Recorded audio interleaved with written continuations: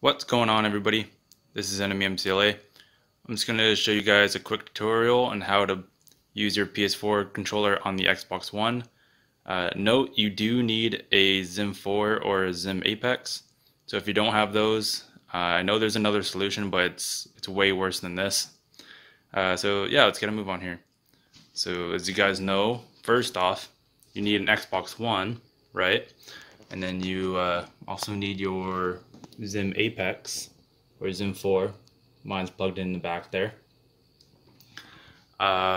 So with the XIM Apex, there's 3 USBs, one for your keyboard, one for your mouse, and one for the controller, so it can like replicate the controls on the controller to a mouse and a keyboard. So as you see here, see my screen, I'm just gonna press a few buttons. The stuff moves.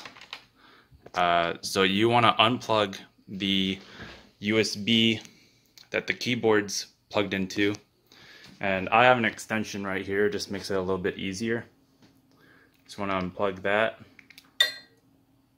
right? And then take your USB from your PS4 controller and plug it into the XIM. Hopefully I got this the correct way. Oh yeah, get in there. Yeah, editing magic. There it is, it's plugged in. It doesn't show that it's on, but you're just gonna have to wait a second. And so that's out of the way for the external stuff you have to do, basically. Now I'm just gonna show you what you have to do on the XIM Apex app.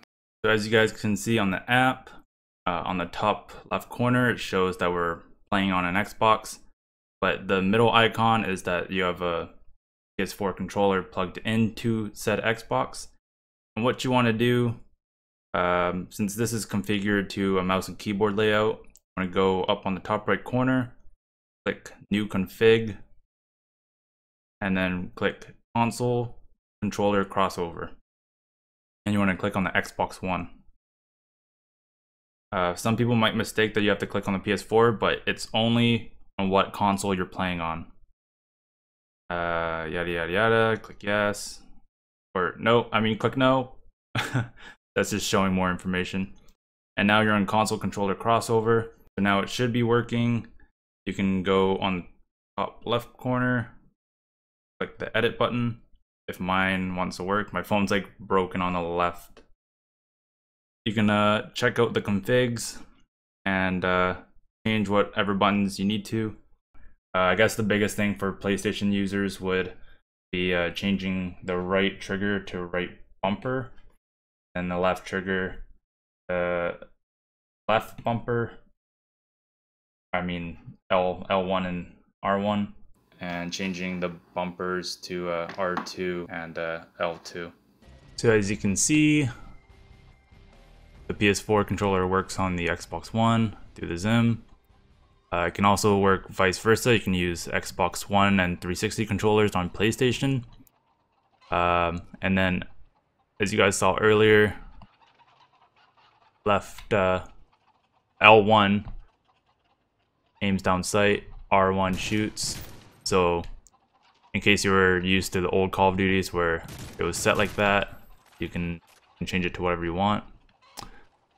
And yeah, the only downside is that there's like the slightest response time to it that can affect others. Some people don't even worry about it. I know the XIM 4 was a lot larger than the Apex. I think the Apex is 1 millisecond or 2 milliseconds. The XIM 4 is like 8 milliseconds.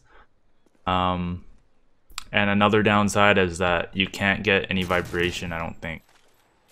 Or maybe you can. Let me double check there. I think I might have found it. Oh no. No, when you do that, it just rumbles the Xbox One controller. Yeah. I hope you guys enjoyed the video. I think this would be the simplest way in using a PS4 controller on Xbox. I know there is another way that doesn't involve using a XIM or any sort of keyboard and mouse adapter or whatever. But I know the input lag is like horrendous, like literally 1 second, which you wouldn't be able to do anything with that. So again, hope you guys enjoyed the video. See you in the next one. Peace.